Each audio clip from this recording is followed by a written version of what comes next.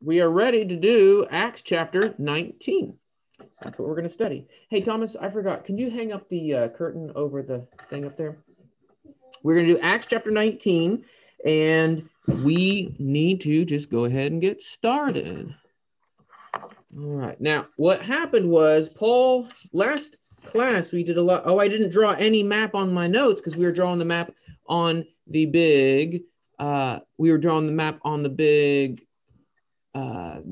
on the behind us. And so I don't have a map on my little piece of paper here. But the point is that Paul, remember, he had cut his hair, and so I gave him a quick shave, and he was in Ephesus. And while he was in Ephesus, they said, we like what you're saying, but he had to leave.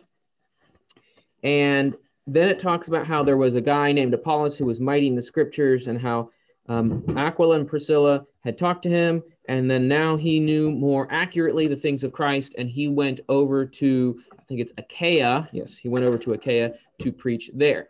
Now, one of the keys was Paul landed at Caesarea, went to the church, probably in Jerusalem, and then up to Antioch. And then after Antioch, he started going back through Galatia and Phrygia.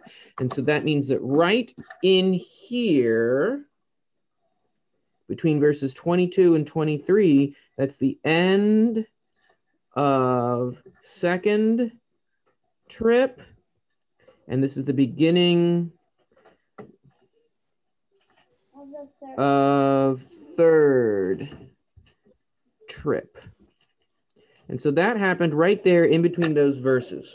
And that's a sneaky place to stick the trips. You'd think that there might be a chapter break, but there isn't a chapter break. So it's right there between verses 22. Let me draw a better arrow. Between 22 and 23 is where the second trip ends and the third trip begins. And so then he is about to go through. And so there's the arrow of Paul going through.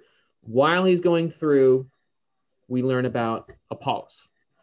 All right. So now in chapter 19, it's going to go back to Paul talking. Okay, and after that came to pass, after it came to pass that Apollos was in Corinth, remember Apollos went over the water to Corinth, Paul, having passed through the upper country, came to Ephesus and found certain disciples. I'm just going to do a tiny little map, okay? All right, there's the Nile River and the Dead Sea, and here is Paul, and Apollos is over there.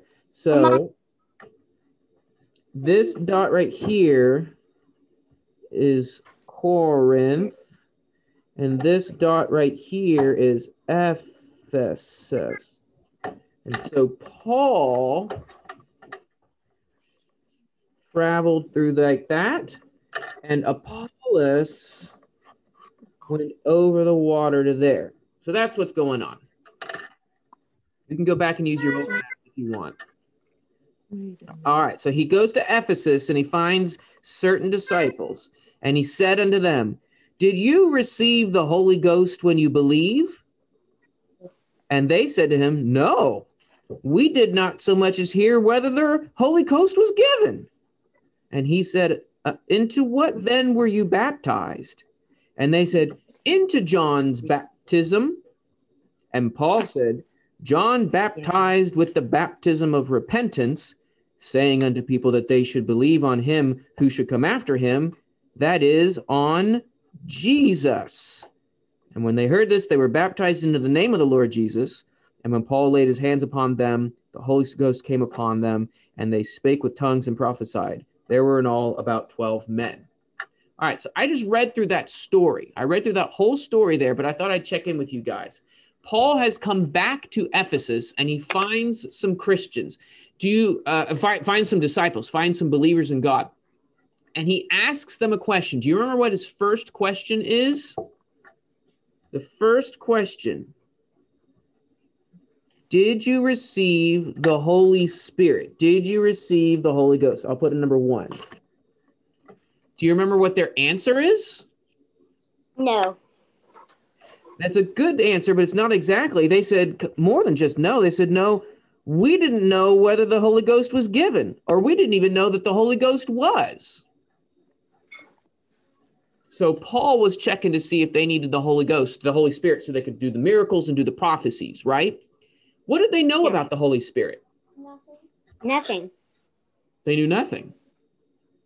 That's like saying to somebody, have you learned algebra and calculus yet with numbers? And the person said, what's a number? Should you start teaching them calculus and algebra? Oh. You got to start out with numbers. Okay, so let's draw Paul asking these questions. All right, I think by this time Paul grew his beard back, and that's good because he looked kind of weird without his beard. All right, so here's Paul, and he's asking his questions, and there's his tongue wagging. Oh, look at this luscious, wonderful beard. Good for Paul. He's got a beard back. And there's his preaching, questioning hand. And he's got feet. Good for him. And here is they when they're answering the question, did they know good answers or were they kind of curious?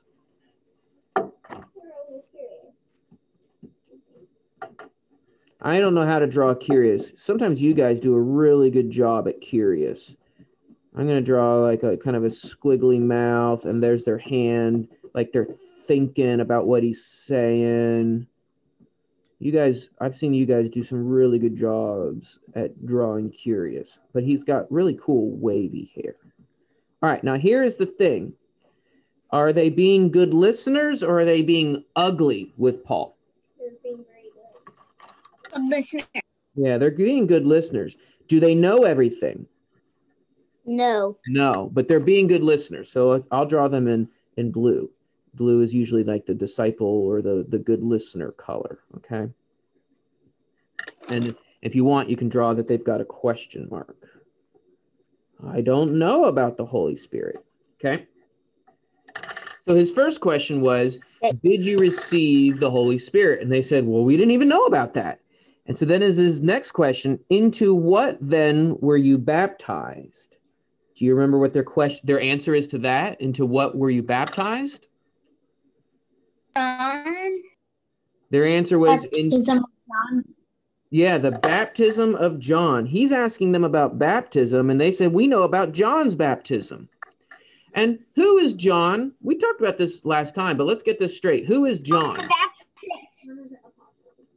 Well, John, not John the Apostle, John the Baptist. John the Baptist. We should draw John the Baptist because he's fun to draw. What do we know about John the Baptist? That he baptizes.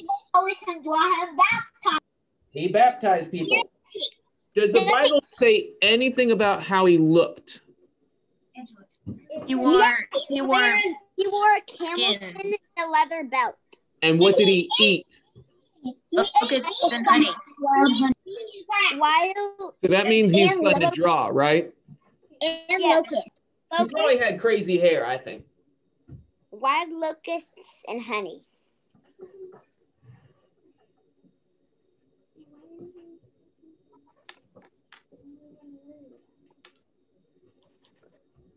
So I'm giving him some crazy hair. Be quiet. And here's his cloak and his hand. And in his hand, he's got a pot of honey. I don't know if it'd be a pot, but you get the idea. Like Winnie the Pooh. How does Winnie the Pooh spell honey? H-U-N-Y? N-N-Y. Honey. He's got a spelled honey pot. And his hand is so big that he can also hold grasshoppers and locusts. He's got really long fingers, okay? And I'll draw another a locust. We drew locusts back when we were doing the book of Revelation. Luckily, these locusts aren't as scary and don't have as long a hair. All right. So there's your, oh, and we have to make his garment look like it's hairy. You can just put like hairlines on it. And I'm going to say that he was barefoot. It's a rough jacket because it's camel skin. Yep. not as nice of a jacket. He's not wearing silk. But what was he doing? Was he just walking around looking weird for a living? No. No, he was baptizing. Baptizing. He was baptizing Christians. Yeah. I'll put the water farther down. So I'm going to draw water down here. Good guy. He's not a bad guy. Yeah. Here's the water. Honestly, I think he would probably be in the water too, but I wanted to draw him out there with his lunch. So there's the water. Okay. So they had heard about John the Baptist, and they had heard that John the Baptist was a good guy. Was John the Baptist a good guy? Mm-hmm. Absolutely. Yeah. Did John the Baptist teach all the truth? No. No. Does that mean John the Baptist was wrong? No. He's not wrong, is he? Did he know all the truth? No. Had all the truth been revealed yet? No. Oh. No. He talked about Jesus. Did he talk about Jesus' death and resurrection? Yes. No. No, he didn't talk about the death. Why didn't John the Baptist talk about Jesus' death and resurrection? It didn't happen yet. It didn't happen yet. So if you are teaching John's teaching, do you know all the truth yet? No. No. So what does Paul come in and do? Gives them all the truth, gives them the rest of the story. All right, let me get into this. So what is the rest of the story? John baptized with a baptism of repentance, which is what our baptism is too. We were repenting from past sins, saying unto people that they should believe on him who would come after him, on Jesus. So John was saying, yes, be baptized, but believe on somebody. And who are they supposed to believe on? Jesus. Jesus. All right. So what do you think they did when they heard that preaching from Paul? It says that they believed him. When they heard this, they were baptized into the name of the Lord Jesus, not just in John's baptism, but into the name of the Lord Jesus. So here I'm going to draw him happy. And he's got his wavy hair still. Maybe it's even wavier because he's in the water. And he's got his hand up in the air because now he's happy. And let me draw water. Is this blue? This is blue. And I'll draw the water. There he is in the water. Okay, yay for him. They were baptized in the name of the Lord Jesus. And when Paul laid his hands on them, the Holy Spirit came on them and they spoke with tongues and prophesied. Well, now we can draw his mouth open and the message coming out, right? And you can draw arrows like the message is shooting out really fast.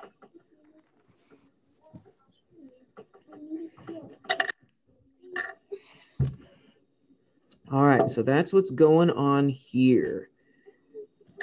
Hold on just 1 second. So that's what's going on. They're getting baptized and they're getting the Spirit, and that's really exciting. So John the Baptist started baptizing, but he didn't have all the message. So Paul finished the message. So here's something really interesting. Is it okay if you just read one book of the Bible? No. No, yes. We try to read more of it, right? We got to check all the message and all the truth. If you go to church one time, that's a good thing. Should you keep going? Yes. Yeah. Yes. If you read something in the Bible, that's a great thing. Should you keep reading? Yes. Yes. What about when you learned it all? When does that happen? Never. Never. We're always learning more stuff, right? That's kind of a neat thing to think about. Okay. So it says that there was about 12 of those men that happened with. Okay. What does Paul do after that? Now, in the rest of the city, he goes into the synagogue and he spoke boldly for the space of about 3 months. So he's preaching there in the synagogue for 3 months. All right, I'm going to draw Paul speaking boldly so that he's got a really long tongue. And he's really talking with all his boldness. And he's talking about Jesus, And he's got his preacher hand. I don't want to say he's being ugly. I just thought, I don't know how to draw. He's a pretty bold guy, right? So I just thought that's him speaking with even more boldness. And for 3 months, how long did he get to preach in Thessalonica? Do you remember that? How many Sabbaths? 3. Only 3 Sabbaths, which might be almost like a half a month or a whole month. How many Sabbaths does he preach in the synagogue in Ephesus? 3 months worth, so 3 times, like 12 or more Sabbaths. So it's a longer time. So that's good. That's good. They're listening to him a little bit longer. He's reasoning and persuading as to the things concerning the kingdom of God. But when some were hardened, here, I'll do that in red. They were hardened and they were disobedient, speaking evil of the way. What's the way? Speaking evil of the way. Doing the things God should do. Yeah, the message of God. The message of God. Good one. Of things to do. So they're speaking evil of the way before the multitude. He departed from them and separated the disciples, reasoning daily in the school of Tyrannus. So what did he do when they were not listening to the truth? What did he do? He preached boldly. He kept preaching boldly. Did he keep doing it in the synagogue? No, he went to another place. And that place is called the School of Tyrannus. So probably the idea is it was a building, and now I get to draw. I don't know what a school looks like back then. I'm going to draw like a temple with columns because those are fun to draw. It was probably just a place where they let him meet with people and teach the Bible. Probably since it already is a school, a place of teaching, they thought, well, this is a good place for you to keep teaching. So there's that, and there. Now it looks like a cool school temple-y thing. That's kind of fun. All right, now we're going to continue. And this continued, we're going to continue with the word continue. This continued for the space of 2 years. Isn't that great? How long does he get to preach there? That's longer than it was in Corinth. You're right. Good catch. This is a long stay for Paul. This is excellent. That means that the people in the city aren't getting so grouchy about him, right? That's really good.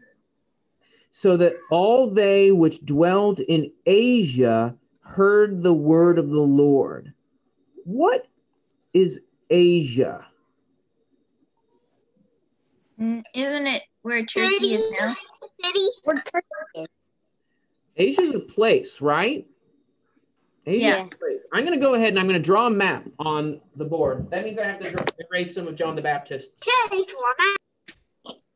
I'm going to do a little quick map. Now, today, what we call Asia, if you draw the whole globe and you've got Africa and Middle East and India, and then Asia is all this Africa, Europe.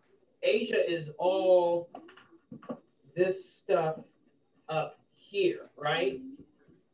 Yeah. That's all Asia today. And that is not what the word Asia in the Bible means. Oh, I'm dropping a lot of stuff there. In the Bible, Asia meant this. All right, so we have our little map. All right, and Ephesus is right here. Asia is this. I don't even know if it goes much farther than that. Asia is just this little section right here. Now, it's a lot of land, but it's not the whole half of the earth.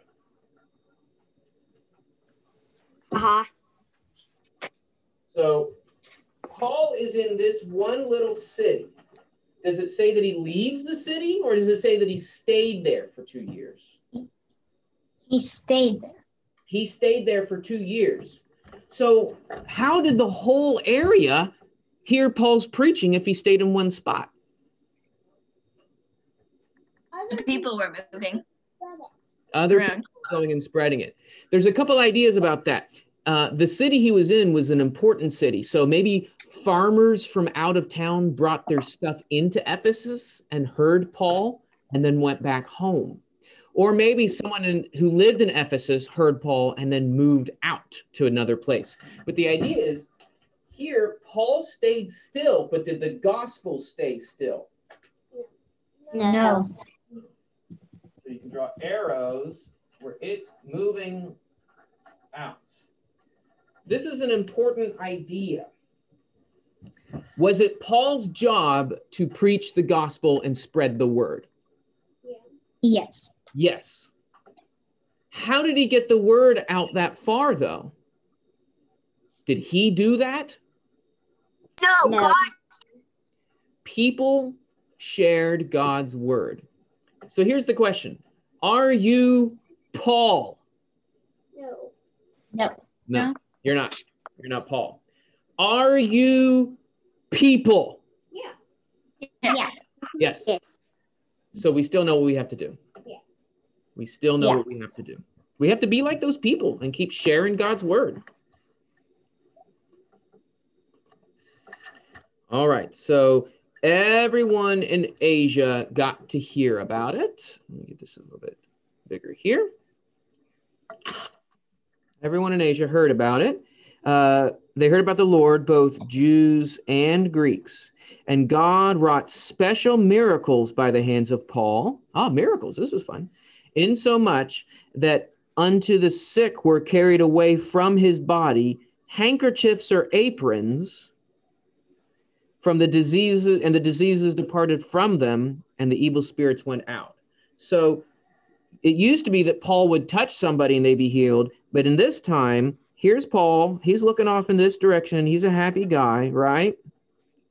And he gets done with this handkerchief. I'm guessing he's not giving them used handkerchiefs because that sounds disgusting. But here's the little handkerchief, okay? And I'm going to make it orange. I'm just going to make it an orange handkerchief. He is dropping his orange handkerchief, and it goes into this person's hand. And what do they do with that handkerchief? Make it into aprons.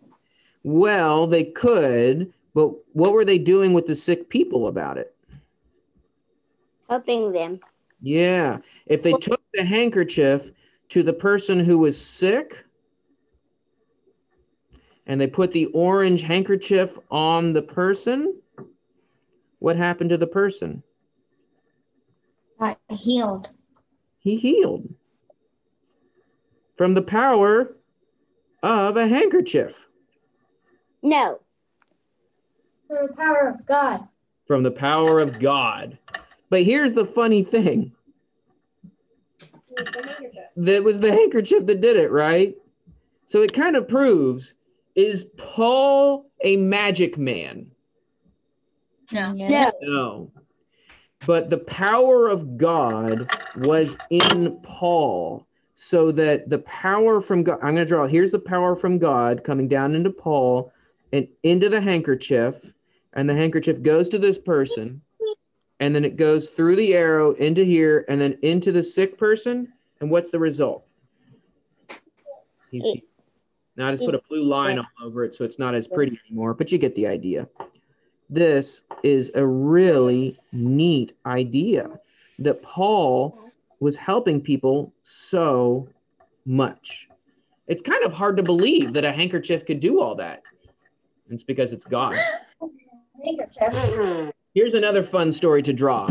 But there were also some traveling Jews, exorcists, who took upon the name of which them that who took upon them to name over them which had evil spirits in the name of the Lord Jesus, by saying, I adjure you, or I command you by Jesus whom Paul preaches. And there were 7 sons of Sceva, a Jew, a chief priest, which did this. Okay, this is complicated language. There were so many people who were hearing about Jesus that there were some guys who said, we are going to cast out demons in the name of Jesus. Were they believers in Jesus? No. No. They just wanted to use Jesus as like a magic word. which is just silly. Jesus isn't a magic word. And the evil spirit answered and said, so now we have to draw a guy with an evil spirit. So basically, he should be a normal person, but the evil spirit is kind of making him wonky, right? So here's the evil spirit, and he's got crazy hair. What does he say? Jesus I know, and Paul I know, but who are you? And the man in whom the evil spirit was leaped on them and mastered all of them and prevailed against them so that they ran out, fled out of the house naked and wounded. Okay. Can you tell me what happened in this story? So someone was like, I'll cast out demons too. And then a demon said, I know who Jesus is, I know who Paul is. Who are you? And then attacked them, and they ran out naked and wounded. Yep. So, did the person call on Jesus in faith? No. No. It's like they called on Jesus as an abracadabra word. That's pretty vain. That's pretty silly. And did the demon obey the name of Jesus in faith? No. No. What did the demon do to those guys? Attack them. He attacked them. He beat them up. He ripped their clothes apart, and they ran out naked. Oh, my goodness. Now, the word naked in the Bible can mean mostly your clothes are off. Even when Adam and Eve were wearing fig leaves, they were called naked. So that's how I'm going to draw it. So here's his punch. You draw a big punching arm, and you can draw muscles on that arm. And here's their eyes. And they're getting hit. So there's the face getting smashed. And I'm going to draw, there's their hands, and there's another hand, and they're just in their shorts. Ah! Those are big feet. Yeah, well, that's true. So there he is, and he is beating them up. These are the punch lines. Really smacking them. I figured you guys would have fun drawing this picture of a demon guy beating up people and smacking them. So that's kind of fun. All right.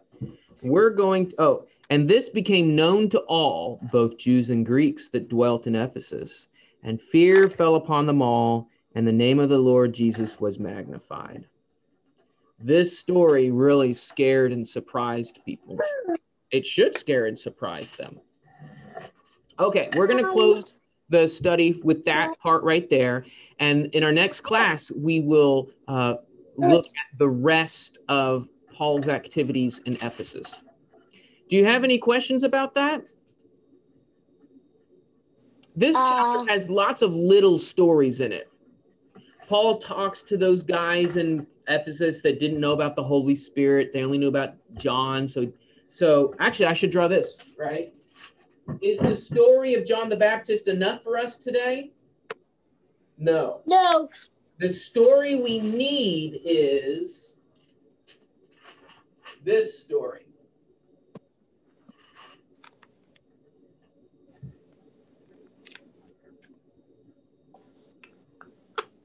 We need the story of Jesus being raised from the dead. It might be the most important story in the Bible. I think you're right. I think you're right. Now, here's something. We were talking earlier. Is it okay if you only read one book of the Bible? Well, it's good to read. You should read it all, right? Yeah. If you were going to tell somebody if you only had a few minutes to tell somebody a story from the Bible, what's the most important one to tell them? Jesus being resurrected. Yeah. That's probably it. Maybe you could do God created the heavens and the earth, and you can talk to them about how God is good and God is a creator, or you could talk about Jesus dying for our sins and being raised from the dead. I think really that's the most important story. We need to tell more stories from the Bible, but if you only have time for one story, that's a good story to do. All right, you guys have any questions before we close?